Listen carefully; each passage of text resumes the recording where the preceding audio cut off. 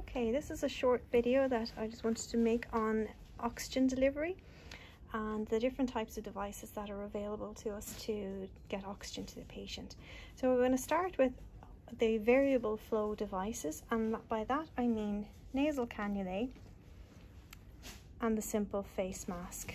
Move that out of the way for now.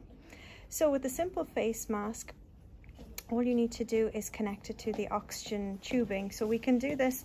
This is a nebulization device, but you can connect that to here. So you can connect that over, thank you. So that's how you can open them up to put some, say, salbutamol or combivent in there. And then they screw together, connect, and then to the very bottom of it here is where your oxygen tubing connects. Just like that. And that will nebulize the patient and give them oxygen. For the simple nasal cannula, they're very simple as well. So these are just going into the patient's nose and connecting directly to oxygen. So into the patient's nose, around their ears, and you connect this end to the oxygen flow device. So your flow meters on the wall or on an oxygen tank, which I'll show you in a few moments. So they're your two variable flow devices, and the reason they're variable flow is that you can't control exactly the FiO2 that the patient is getting. For the nasal cannula, you can run anything from 0.5 up to about 4 liters through the cannula. The oxygen you're giving is not humidified and not warmed, so if we give higher flow rates than that, it can cause drying of the mucous membranes, which long term can cause them to split and become quite sore. It can also be just generally uncomfortable for the patient to have cold oxygen blown into their nasal cavities. For the simple face mask, you're dialing up however many liters. You can dial up to 15 liters on these, but it doesn't necessarily mean that you're giving 15 liters to the patient or a defined FiO2 to the patient, because this hole here is just a hole. It's not a valve. The patient, as they breathe in and out, will be breathing a variable amount of oxygen coming through the mask and air being pulled in from the surrounding environment. So there are two variable flow devices. We're going to move on now to our fixed flow devices, starting with our Venturis. So these are the devices that make a mask a Venturi mask. There are a number of different types, all colored differently, that give a different percentage of oxygen. Starting down here at the blue, 24%, and in order to do that, you have to put 2 liters through the mask. So we're going to connect it up to the mask here and show you how to do that. So we disconnect it from our device. So 28%, we connect simple oxygen tubing to it. The other end connects to the flow meter on the wall, and the flow meter on the wall must be set at 2 liters in order to deliver 24% to the patient. And it is this interconnecting device that determines the percentage of oxygen within the face mask. So there are different colors. Moving up to 28%, you must give 4 liters. Then 35%, you must give, I think it's 8 liters through that. It's a little harder to see. So 35% oxygen and 8 liters per minute. 40%, which you probably see most commonly on the ward, so that's 10 liters per minute, and all the way up to 60%, which is 15 liters per minute. 15 liters per minute is the max that you can get out of a flow meter that's on the walls of the hospital. So that's our variable flow. The other way to give, fixed flow. The other way to give fixed flow is through high flow nasal oxygen. So you'll see lots of different names for this. You'll hear OptiFlow and Thrive and these kind of trade names, but all it really means, you can see on this image here, is that you're giving nasal oxygen to someone, but through this down the side here, there's going to be warmed and humidified oxygen from the high flow nasal cannula device. I'll show you that in a separate video up in the intensive care unit. So the difference between this and your regular nasal cannula is that this is warmed up to 37 degrees and humidified to a high humidity. So we can give flows of oxygen or flows of gas up to 60 or even 70 liters per minute through this, and we can adjust the oxygen concentration. There are some devices that don't allow you to adjust the oxygen concentration, but that's due to the separate machine that this is connected to rather than anything got to do with the nasal cannula themselves. So that's how they look, and they're strapped around the patient. Make sure they're actually in the patient's nose. They're half the time they're falling out, or maybe one is in a nostril and one is elsewhere. So make sure they're in the patient's nose. This does two things. It delivers an FiO2 to the patient greater than they would be getting if they were on room air, but it delivers high flows that help prop the air open and give a few centimeters of CPAP, continuous positive airway pressure, up at the higher flows. So you can see on the side of this, it says that we can run at flows here from 10 to 60 litres. As we get up to the 40, 50, 60 litre per minute range, it starts to help prop the patient's airway open because it's blowing into it so forcefully. This is difficult to measure, and we can't say exactly how many centimetres of CPAP they're given, but we do often use these in patients to try and provide that little bit of extra support to them.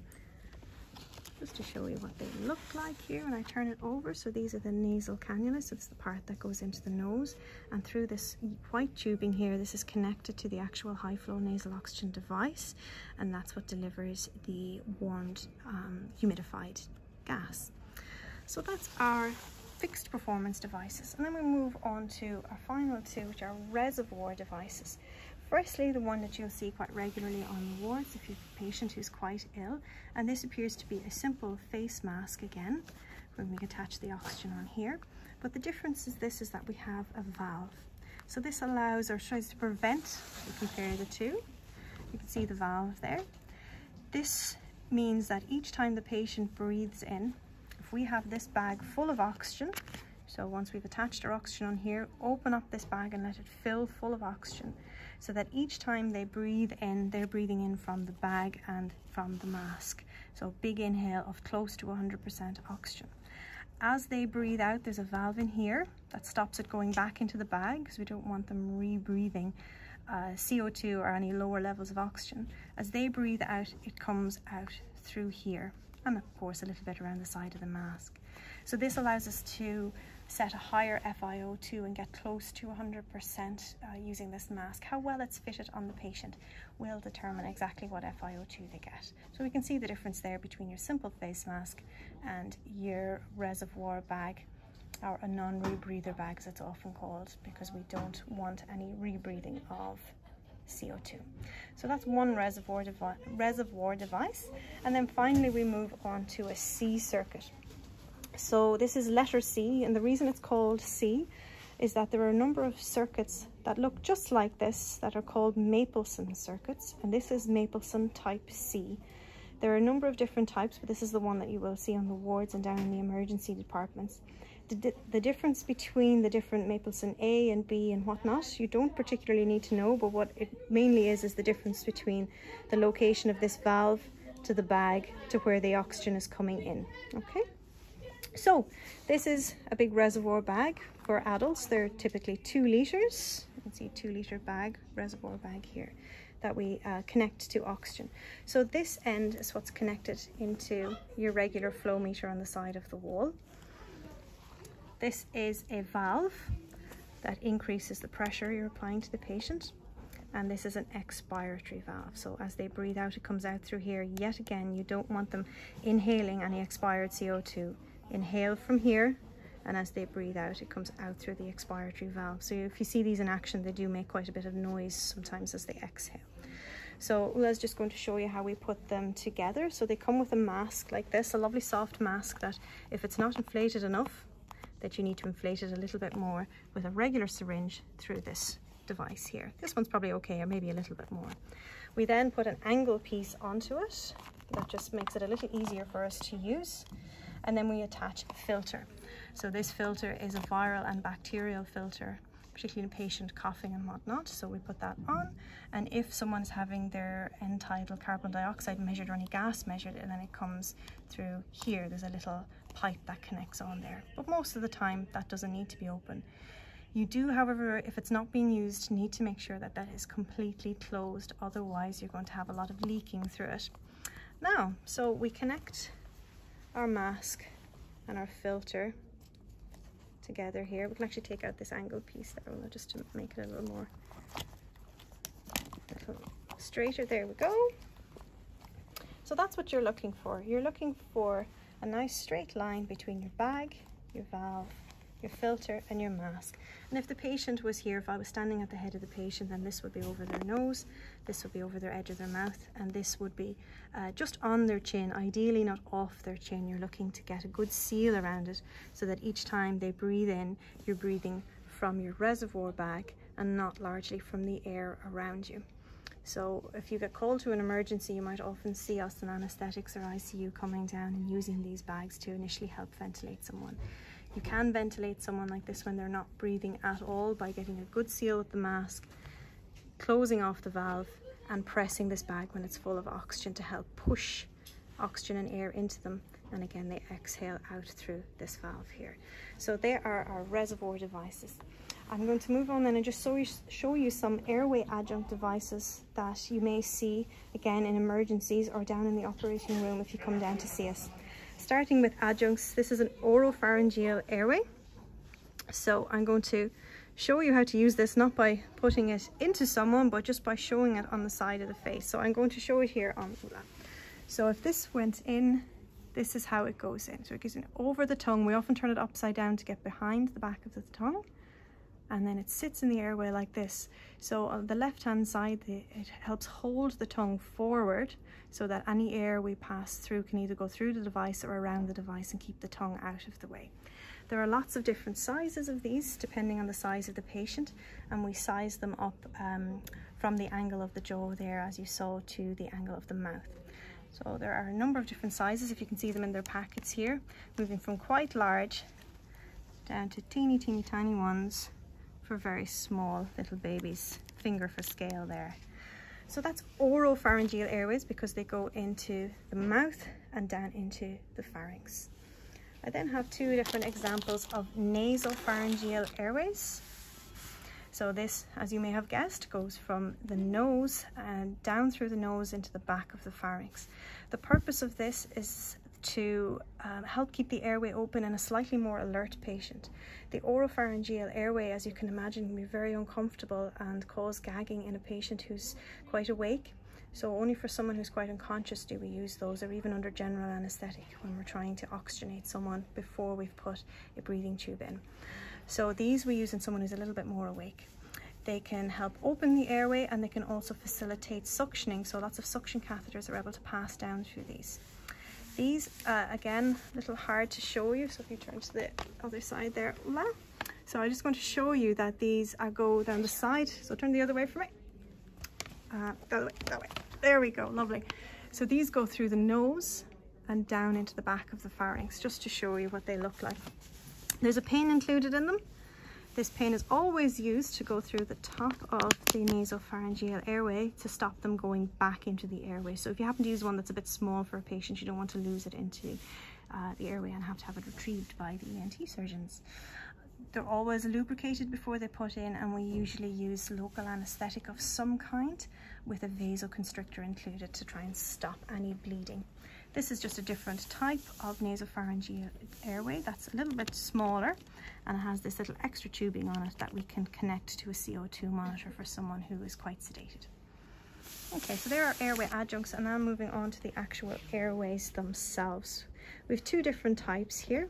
We have what we call supraglottic airways that sit above the glottis, remembering the glottis is the space between your vocal cords. And then we have an endotracheal tube which goes into the trachea. Your vocal cords sit here, and this is below the trachea, or below the vocal cords in the trachea. So these are two different types. This is a classic LMA. So you'll see us using these a lot in theatre, and they come in different sizes. This one's a size 4, and it tells you what size of a patient they're appropriate for, roughly, and how much air you need to put in them to inflate this lovely squishy cuff here. This cuff sits above the glottis, and again I'm going to show you just on the outside with it here. So if this was in Ulla's mouth, it sits like this above where his larynx is, and as we ventilate through it, or as he breathes through it, everything comes in and out through this mask. So it's a mask that sits in the airway. The very tip of it down here is sitting at or just in the top of the esophagus. This is not a definitive airway, meaning that if a patient was to regurgitate material, vomit, or if anything was to come up from the stomach during anesthesia, they can inhale some material. This is just a different type of airway, a laryngeal mask airway called an I-gel. It's a bit more firm, and it has this port that comes all the way up the side, so that if someone were to vomit under anesthesia, we see material come up here. Thankfully, that's rare.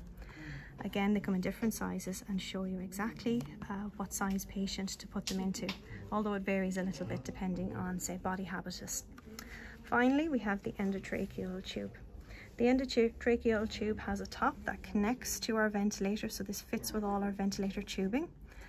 It has graduations along in centimeters along the tubing. For most people, it tends to be at the lips or teeth about 19 to 22, depending on how tall the person is, somewhere around here. This is called the pilot tubing. So as you can see, it has a little cuff here, a little spring device that we put a syringe into, and as we inflate this, it inflates our cuff, which is located below the vocal cords. So as we use a laryngoscope, which I'll discuss in a moment, we look in and we see the vocal cords and we pass it through until the vocal cords are sitting between these two black lines. That's usually appropriately sized for most people.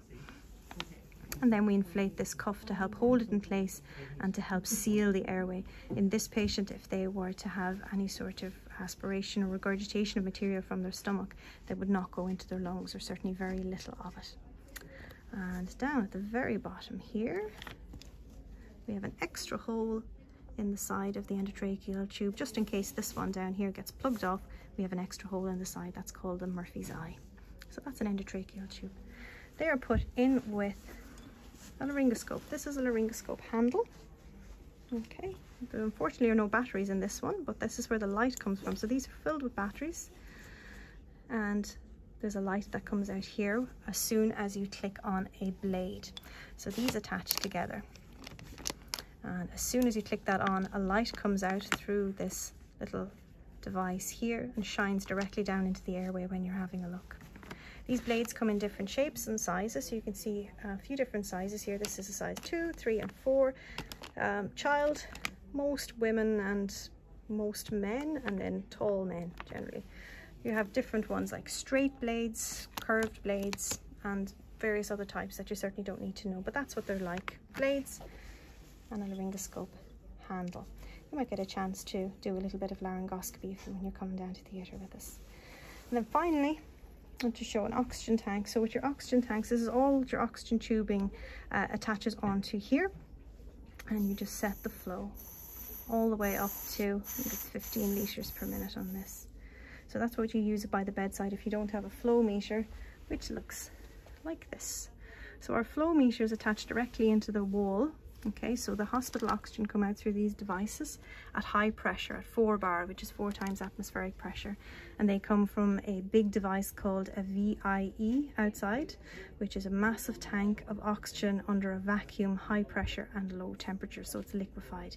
It can provide thousands and thousands of litres of oxygen to the hospital. In smaller hospitals, it's just what we call a manifold of cylinders. So it's large versions of these cylinders, very, very large versions in a manifold in a row. So on our flow meters, we can go all the way up to 15 litres of flow. This one doesn't seem to be, it's probably not connected in properly. Oh my gosh. Anyway, they go all the way up to 15 litres of flow. Anything above that is considered high flow. Anything below 15 litres is regular flow oxygen. And this little ball will rise depending on how much oxygen you're deciding to give to the patient through the device at the end.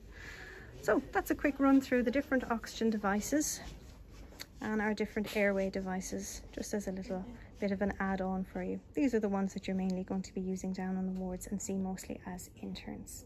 If you have any questions, feel free to email me and let me know.